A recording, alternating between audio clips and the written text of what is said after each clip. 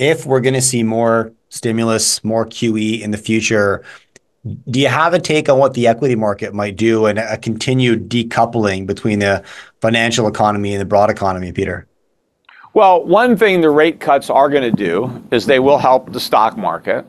You they do bring down the margin interest cost. So for speculators who want to borrow money from their brokerage firms to buy stocks, those rates are affected by the Fed, right? So it will make it cheaper to speculate on stocks. And so there may be more stock speculation. We could get new highs in the stock market, especially, if we get 50 points. I think if we get 25, the market might sell off because now the hopes are up for 50, and Right. the Fed may disappoint if it only comes through with 25. So we'll Right. see. But I think that at some point, and I think we're already seeing that, there is a rotation going on out of the Mag 7, momentum AI names into more defensive value dividend paying type stocks. That's already happening. And I think that's going to continue. And so I think, the Dow has been the laggard this year. The Dow is up a lot less than the S&P and the NASDAQ. But I think next year, I think the Dow will do better than the NASDAQ and the S&P. And the utilities. Well, the Dow utilities have hit new highs too now. But again, they're not doing as well as the NASDAQ.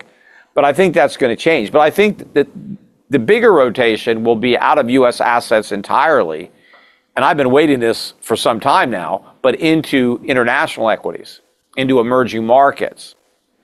And so that's where I think the money is going to be flowing out of U.S. and out of dollars internationally into value, dividends, resources, including, mining and precious metals mining stocks should be the major beneficiary of this next wave of rate cuts and QE.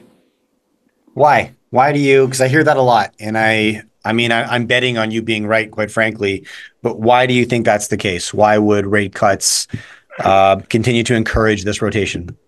Well, because the last couple of times the Fed did this, after the '08 financial crisis, after COVID, they were still operating under the pretense that inflation was below 2%, and therefore the Fed's actions were justified in order to get that inflation rate up to the 2% target. And so you didn't see the big rush into gold. I mean, gold prices went up. When the Fed first started cutting rates in 2001, gold was $300 an ounce. So it's not like it hasn't gone up, right? Mm-hmm. From all this QE, it's 2,500 plus. So gold has gone up. But we haven't seen people, really looking for inflation hedges, really worried about inflation. They thought the Fed had it under control. And they thought, well, if the Fed ever overshoots 2%, they could just dial it right back real easy.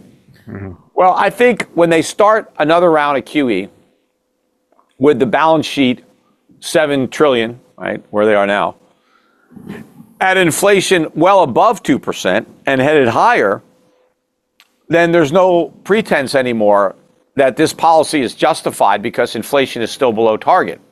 You now have inflation way above target, and you have a Fed ignoring that and creating more inflation anyway. And that really lets the cat out of the bag, that inflation is here to stay and the dollar's a one-way street down. Mm-hmm. And then I think you get a run on the dollar. And when you run out of the dollar, you have to run into something. And I don't think you run into the euro or you run into the yen or the pound. I mean, these are not attractive. I think people are right, that, there's all these dirty shirts in the hamper, and people think, well, the dollar is the least dirty shirt, so that's the one people are going to wear. Well, I think they're going to get rid of that shirt, and they're not going to want another dirty shirt. They're going to want the only clean shirt that's not in the hamper, and that's gold.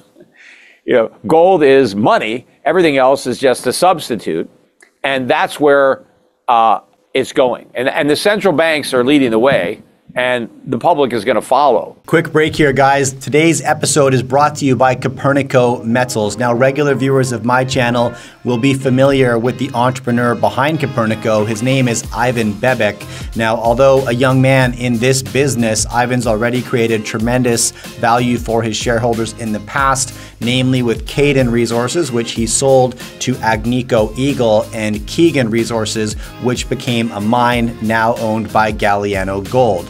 Now, Ivan has surrounded himself with expertise from BHP, Newmont, and Barrick on his board at Copernico Metals. Check out copernicometals.com. Now back to the interview. And so gold's going a lot higher, silver's going higher, and then these mining stocks, I think, are going to have to be completely repriced, and they're going to be much, much higher than they are now. And of course, there's also going to be a wave of consolidation. That's another wave.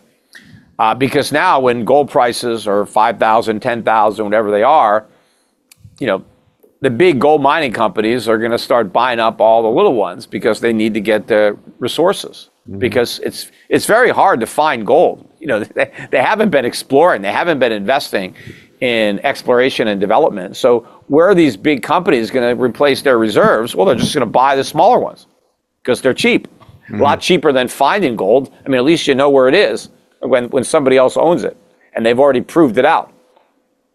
Yeah. Okay. So similar to central banks pivoting to a degree from US dollars and into gold, you could say institutions and investors will pivot from the S&P and NASDAQ into utilities, value stocks, mining equities, etc.